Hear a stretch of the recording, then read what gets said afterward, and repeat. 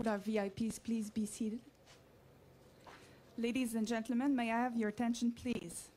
Welcome all to this historical announcement by the Minister of National Defense.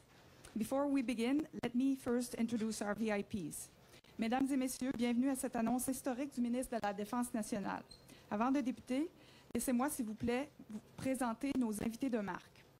Starting on my left, the Chief of the Air Staff, en commençant à ma gauche, le chef d'état-major de la Force aérienne, le lieutenant-général André Deschamps. To his left, the Chief of the Land Staff. À sa gauche, le chef d'état-major de l'armée de terre, Major General Peter Devlin. To his left, the Chief of the Maritime Staff. À sa gauche, Lieutenant General Peter Devlin. To his left, the Chief of Maritime Staff. À sa gauche, le chef d'état-major de la Force maritime, Vice Admiral Paul Madison. To his left, the Minister of National Defense, the Honorable Peter MacKay.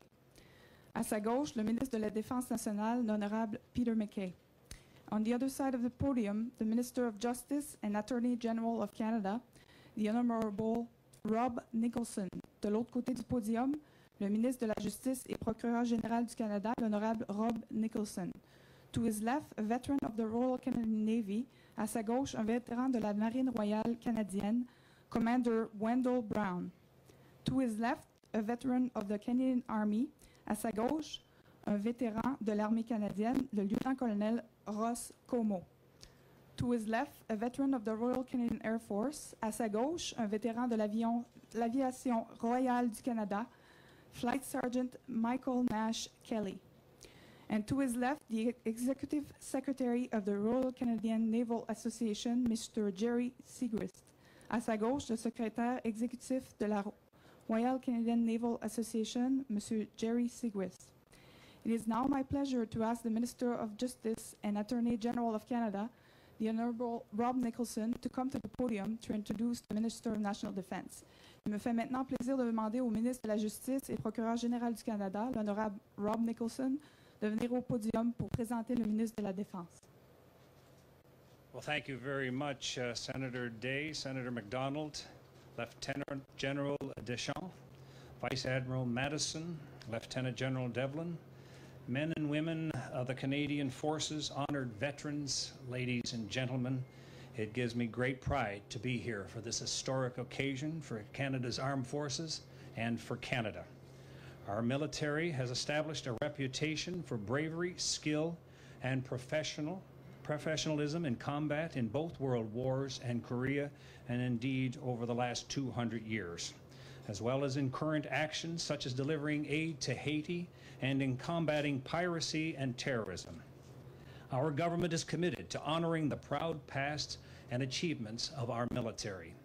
They are to be commended for safeguarding the Canadian values of freedom, democracy, human rights, and the rule of law both at home and around the world.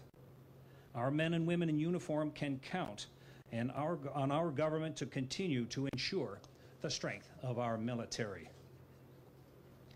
During his tenure as Minister of National Defense since 2007, Minister MacKay has worked tirelessly on behalf of our government to ensure our commitments are carried through, including increasing the defense budget by almost $8 billion to help our troops get the job done.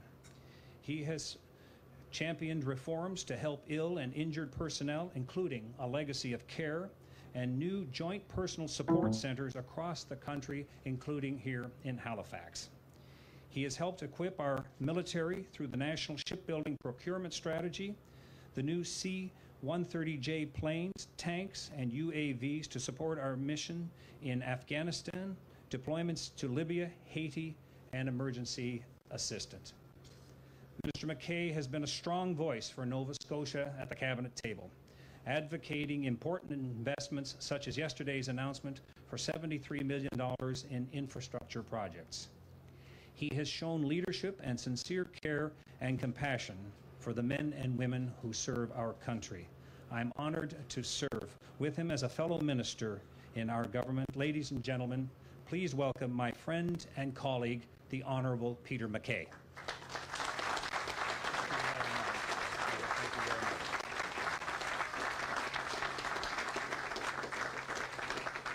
Well, thank you very much, Minister Nicholson. I'm honored to have you introduce me as my seatmate in the House of Commons. I know you were here doing important work on behalf of your Department of Justice, and I know that our Judge Advocate General works very closely with the Department of Justice on a number of important initiatives. Firstly, again, I want to acknowledge Senator Day, who was with us, Lieutenant General Deschamps, Vice Admiral Madison, Lieutenant General Devlin, who was with us as well, all of our branch chiefs, and our veterans in particular. We have extraordinary veterans in this country, as we all know, and these gentlemen representing all of the veterans here today are no exception. I want to thank Commander Wendell G. Brown of the Navy, Flight Sergeant Michael Nash Kelly, and Lieutenant Colonel Ross Como, who has 58 years of service to the Crown and served in all three elements of the Canadian Forces. Gentlemen, thank you for being with us and honoring us with your presence.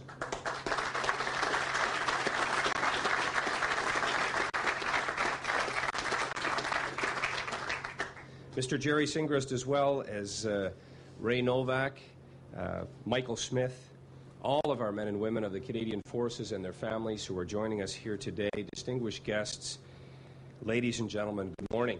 And what a glorious morning it is, as it is every day here in Halifax, Nova Scotia. It's a pleasure to be with you on what truly is a significant date in the proud history of the Canadian Forces. For it was on this date, August 16th, 1911, exactly 100 years ago today, King George V signed a letter granting a royal designation to what was then known as the Canadian Naval Services, and the Royal Canadian Navy was born.